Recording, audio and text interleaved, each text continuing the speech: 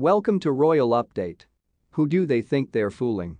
A royal commentator claims that Prince Charles's charity drama, alongside Meghan Markle's buried bullying review, has already dulled the sparkle left from the Queen's Platinum Jubilee celebrations. Before we proceed, please take some minutes of your time to subscribe, like, comment and hit the notification button so that you don't miss in any of my uploads. Who do the royals think they are fooling? Asked royal biographer Ahmed Scobie about a leaked story of Charles's meeting his granddaughter Lilibet for the first time. The Finding Freedom author, writing for Yahoo News, said that the royal family should still be riding high following the incredible Platinum Jubilee celebrations that took place last month.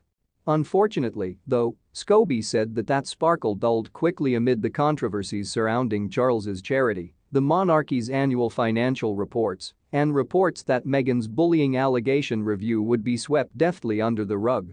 Charles recently faced criticism following a report from the Sunday Times that the prince had accepted cash totaling €3 million from Qatari billionaire Sheikh Hamad bin Jassim bin Jaber Al Thani as a donation for his charity, the Prince of Wales Charitable Fund. It will not be a surprise if some royal watchers missed these stories as, last week, reports, the most remarkable headlines about the royals centered on Harry, Meghan, and Meghan's mysteriously missing bullying report, along with the heir apparent meeting his granddaughter Lilibet for the first time. However, as Scobie explained, the coverage was not by chance. Never complain, never explain appears to be gradually becoming a memory at the palace, at least, that seems to be Prince William's take. Unfortunately, with the rest of the monarchy, a new narrative is taking shape: deflect and distract. You would think that, if the establishment was so keen to strengthen its human resources office, they might have also launched an investigation into Meghan's claims that the same HR department turned her away when she approached them with fears for her mental health and suicidal ideations.